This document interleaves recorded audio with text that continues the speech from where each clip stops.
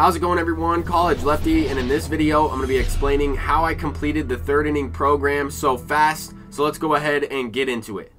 So as you can see, I have unlocked the third inning boss choice pack. I have selected Grady Sizemore simply because he was going for the most stubs at the time. But I wanted to explain exactly how people are able to earn the boss pack so quickly and talk a little bit about the method I used in order to earn the boss pack fairly quickly, right? Not necessarily right when it came out. I didn't have everything ready, but the way you do this is by going into the ball player mode, okay? So what I've done is set up a brand new road to the show. I've downloaded a roster that gives me all 99 overalls on the Colorado Rockies, and I'm basically going to simulate a bunch of road to the show games in order to earn a ton of XP, and then that's going to allow me to unlock the third inning boss very quickly, along with a bunch of other rewards. So I've simply showed you how to select the Rockies as your team, and if you download a roster with all 99 overall players on the Rockies, then everybody else will have 1 overall players. Once you've kind of simulated a few games, you will get an opportunity to select if you want to be a two-way ball player, to select if you want to just focus on pitching or playing a position. Alright, so I have made a video talking about how I created Pablo Sanchez, but I didn't really include the customization behind it. I didn't spend too much time customizing Pablo Sanchez looks or anything like that. But I might as well take you through the customization process, just so that way if you want to create the same exact creative player as me, you certainly can do that. I'm sure if you put some more time into this customization, you can make your character look a little bit more like Pablo Sanchez than from what my player looks like. But anyway, this is how I was able to finish off the entire program. I grinded about 5 created players or 5 different builds, and I mainly focused on the pitching side because I have already completed or maxed out my creative player on the offensive side of things. I figured now would be the best time to try and grind for a pitcher. I do want to try out, a left-handed version of Pedro Martinez. I completed the Pedro archetype. And once you max out the base attributes for these created players, then essentially you will be able to, swap out your builds and create all kinds of different players. Both, right-handed hitters, left-handed hitters, switch hitters, right-handed first baseman, left-handed shortstops, any kind of build you want to do. But I thought that this celebration was pretty interesting, so I went ahead and went with it. But we'll go ahead and explain exactly which builds I was able to successfully grind. Here we have the Pedro build. I also completed the Houdini build in terms of maxing out the Diamond program. These programs give you a lot of XP.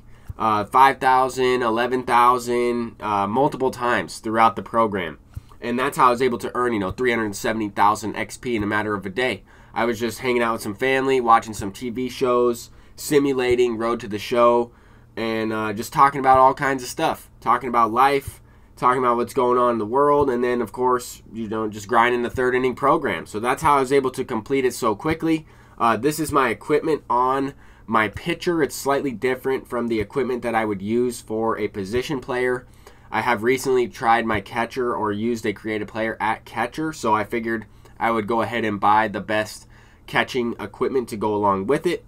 But I completed the Professor, Pedro, the Houdini, Billy the Kid, and I unlocked those 4 diamond badges. I also completed some progress, of course, towards, the bronze, silver, gold, building up those archetypes in different ways. And a lot of other people are doing this as well. I've seen, a handful of people on my friends list completing a variety of these programs.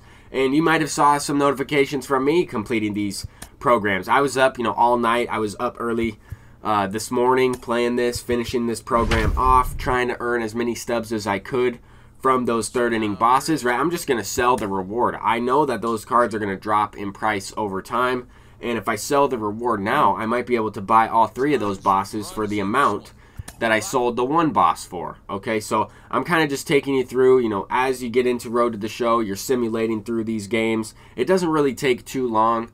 If you are using a pitcher, you'll skip through every 4 games or so, and then you'll have your, your 5th day will be your start, depending on if you're a reliever or not.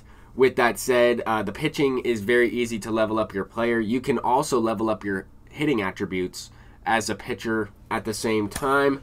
But really it takes a long time to upgrade each individual pitch, right? Of course, if you have 5 pitches going into these bullpen sessions, as you can see though, I have maxed out all my pitches. The only thing left I can do is either swap out a pitch in my repertoire or work on bunting, which is still effective because this not only grinds bunting attributes for your pitcher, but also your position player. So that's kind of cool to see.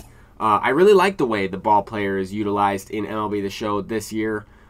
Here we have a bunch of packs. We have a bunch of perks to open. By completing this, you earn, gold perks, diamond perks, silver perks, equipment items, diamond equipment items. You can make a lot of stubs by doing this. As you can see, I'm at like 980,000. I have already sold the reward at the time that I am recording this pack opening. But nonetheless, I was able to at least make about 250,000 stubs just from grinding these programs. Probably 100,000 from these perks and everything. The program itself, the XP, the packs that came along with it. Probably 100,000 stubs. And then, of course, 150,000 from the boss. That's what they're currently going for. I sold mine for around, 140, 135,000. Not bad. But these diamond equipment items, right, I've already bought the ones I need for my creative player. So all of these are just profit. I'll go ahead and take this catcher's mask. That one will probably sell pretty quickly. But as you can see, right, we have the creative player maxed out and capped out at the 50 attributes necessary. The 95 overall is just a screenshot I took using a different build. This is a center fielder / starting pitcher, but I'm still in the early stages of Road to the Show. So I haven't even told the manager that I only want to pitch or I only want to hit or I do want to try two-way ball player. But here are my pitch types. I am going with the sinker cutter, changeup, slurve, screwball combination. I think that is pretty much the meta of this game. Good pitch mix, good velocity differential. I do want to say, though, that those pitch velocities are not accurate, the ones you see on the screen. The pitcher that I am actually going to use throws an 82 to 84 mile per hour changeup or something like that, not a 71. This would be more or less, this was a hitter that I was showing you right there, just to show you the base attributes in general.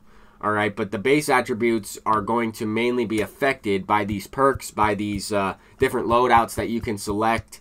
I am still trying to figure out how I can use the Pedro as a starting pitcher because it puts my creative player as a relief pitcher in my Diamond Dynasty squad when I have that Pedro build activated. I'm wondering if it's similar to what I talked about in my last video, right? If you go in and you activate a different player build focused on a specific position, and then you actually select the loadout that you would want the attributes to accumulate from, and you can use, the Hawk build at catcher, for example. That's what I did in the last video. I'm thinking that I might be able to do the same thing, right? Activate Billy the Kid or the Professor, get that starting pitcher in the rotation on Diamond Dynasty, and then activate the Pedro loadout. But as you can see, we were able to complete this choice pack. I was at about 850,000 stubs. After selling the reward, I'm at 970. These cards are fluctuating a little bit, right? When I opened that pack, you could see that the sell now was under 100,000 stubs. Other people are also grinding these programs out. The prices will fluctuate. And honestly, I should have probably waited a little bit to sell the Grady Sizemore. I would have made a little bit more stubs, but I'll take the stubs that I made. I mean, we're working on another 5,000 in the next few thousand XP. But a lot of other rewards that I can still earn, right? Free packs, the Live Series Diamond. But to me, this third inning program is essentially completed because anything I complete after the boss is just bonus. I didn't get, the first inning program all the way completed.